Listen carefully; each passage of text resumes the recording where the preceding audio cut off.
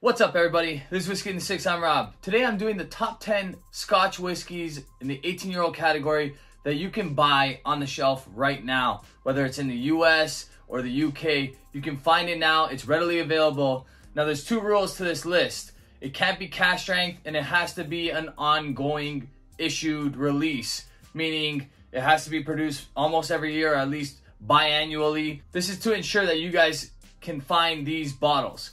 Now, I did a list a while back, probably about 3 years ago now, or almost 3 years ago now, of my favorite 18-year-old Scotch whiskeys. That list has changed too, but I'm not going to go back to that because I don't want to put stuff on the list that you're not going to be able to find, all right? The Lafroig 18-year-old that finished first on that list is no longer available. It's one of the best whiskeys I've ever had, let alone the best 18-year-old whiskey, and unfortunately, it's no longer available for the retail price of $70 American, which it once was, or even on the secondary. There's very few people letting this go because it's that good. So this list is just what you can find today. So here it goes. My honorable mentions are the Glengoyne 18 and the Deanston 18. Now, the Glengoyne 18 made the list on my old list. It's no longer in the running for me, and it's because my palate has changed over the years. You're going to notice a few changes on this list. I can't bring myself to buy many bottles at 43% anymore. I don't find that they deliver enough for me. I'm looking for unchill filtered. I'm looking for that extra ABV starting at around 46%. So the Glengoyne 18, although a very good whiskey, and I do like it and I do recommend it, and it is on my honorable mentions list, it's just not there for me anymore. So unfortunately, that is no longer in my top 6, let alone my top 10. I'm doing a top 10 video here, so here we go with number 10, which is the Bunnahabhain 18-year-old. This one's still bottled at 46.3%. It's very good stuff. The new one gets some criticism compared to the old one, but I think it's still very good and good value for what you get. Number 9 is the Balblair 18-year-old. Now, this one is actually pretty good. A lot of people are upset that they went from vintage dates to age-stated whiskeys. A lot of people think it was because they wanted to jack up the price, which is exactly what they did. This 18-year-old is actually very good though. Number 8 is the Talisker 18-year-old. This is a very good whiskey. It's not available in Canada, but it is available in the US, the UK, and most places in Europe as well. Really good stuff. Unchill filtered. Maybe added color because it is a Diageo product, but I don't think it is because it's pretty light. And the ABV is there as well to make sure that it's unchill filtered. So I really like this. You get a little bit of smoke. You get some nice saltiness. Just a great all-around sipper. Number 7 comes from a distillery I'm in love with. It's the Glenallachie 18-year-old. Now, this Glenallachie 18-year-old, a lot of people didn't really love it. A lot of people chose to go with the 15 or the 12. I really like it. I don't think it's as good as the new 15 and 12. I think it's better than the older ones. What I will say, though, is the next release of the Glenallachie 18, in my opinion, will be amazing. They just keep banging out really, really great whiskey. Glenallachie 18 is one to keep on your radar. I think it's going to be very good the next time it pops up, and I already like the one that they already have. Number 6 is the Longrow 18. Now, this whiskey varies every year like Springbank always does throughout their lineup, whether it's Springbank, Hazelburn, or Longrow.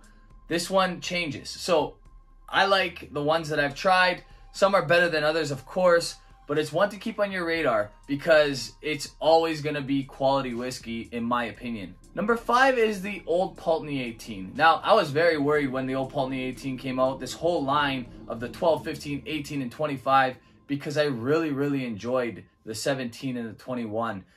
This one is excellent, though. If you've watched my channel for a long time, you probably saw the live where Jeremy and I went through all of the Old Pulteneys.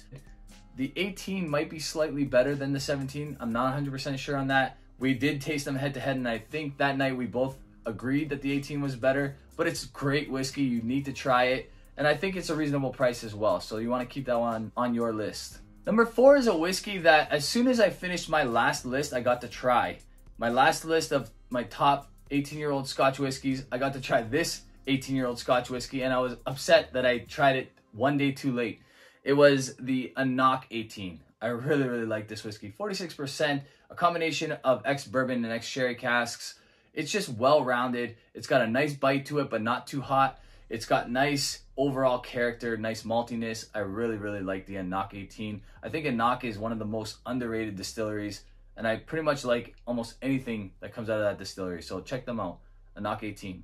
Number 3 is the Springbank 18-year-old. Now, if you go back to my old list, it wasn't even on my top 6. I was actually very disappointed with the Springbank 18-year-old that I purchased around that time, which is about 3 to 4 years ago. I've since tried 3 Springbank 18s that I really, really enjoyed. And honestly, just like anything else Springbank does, once in a while, they'll come up with a miss, but for the most part, they hit it out of the park. This one is excellent.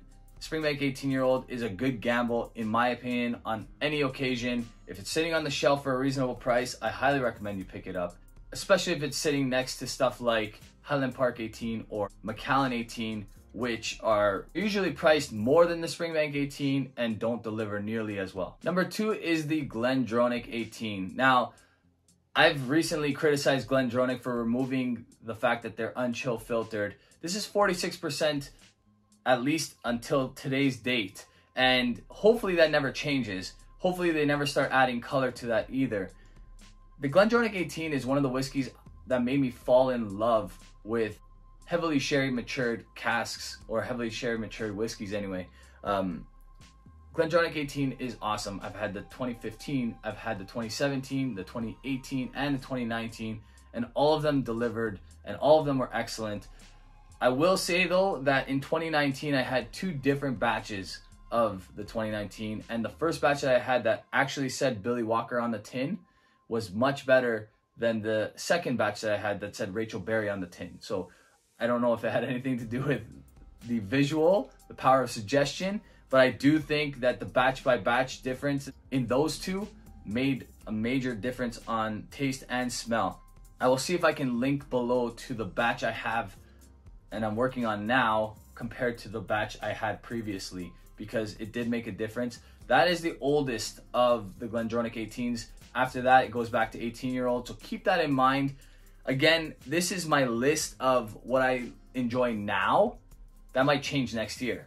So this is why this is an ever-progressing list, and your list might look very different, but I hope that you try to keep all these in mind and maybe give these a shot if you haven't already.